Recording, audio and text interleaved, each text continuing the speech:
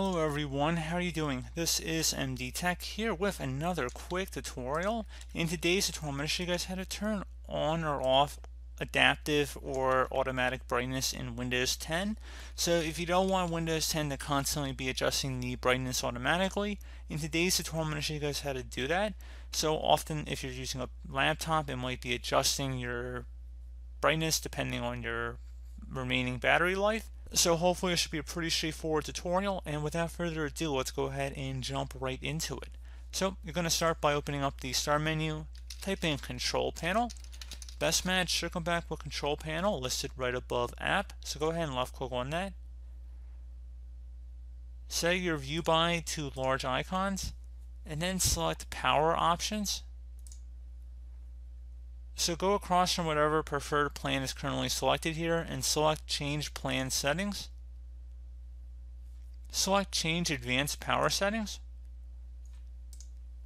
Now you want to locate something that says Enable Adaptive Brightness. So we're going to just pull this over a little bit here. And in order to locate that, you have to select the display option. So click the little plus sign after that.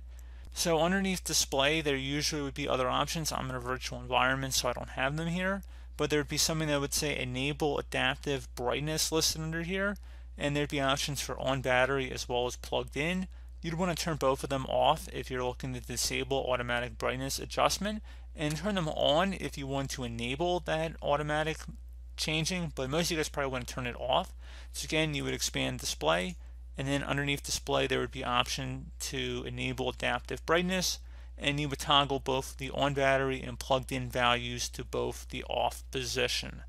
Now if for some reason you were using a laptop and on real hardware and you were unable to see that option, I'm going to have a few commands in the description of the video to give you guys additional options. So for example, I'm going to open up the Start menu and type in CMD.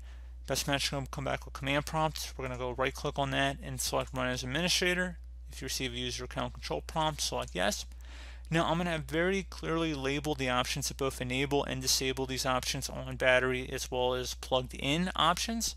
So let's just say you were unable to see these options and you want to disable both the on battery and plugged in values. So I'm just going to copy the corresponding value from what will be in the description of my video, and just go to the top bar of the command prompt window, right click on it, select Edit, and then select Paste to paste it in.